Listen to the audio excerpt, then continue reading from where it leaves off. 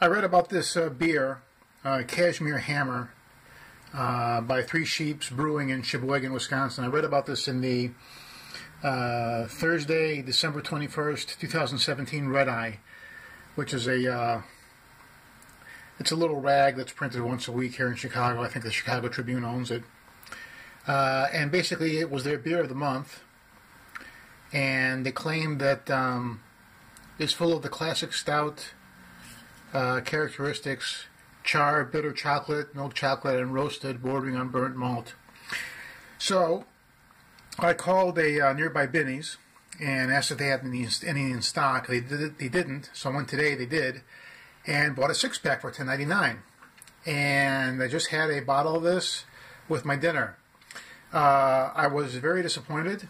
Well, first of all, I didn't follow the instructions. I didn't. It says the nitro pour, invert bottle, pour aggressively, be patient, let it settle, and then the Midwest's original nitro brewers, blah blah blah, whatever. Apparently, they put nitrogen instead of regular air because that's the thing now.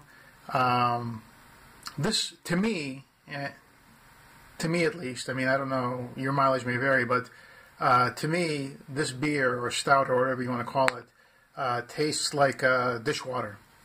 I was really disappointed. It was very dishwatery in taste, at least to me.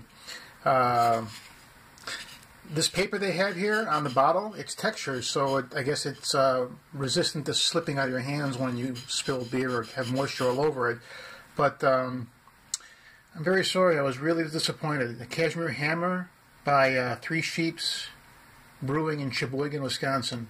They claim it's a well, they did, in the Red Eye they described it as a robust yet easy drinking stout carbonated with nitrogen. Most beer is carbonated with carbon dioxide, which results in the classic bright and effervescent bubbles.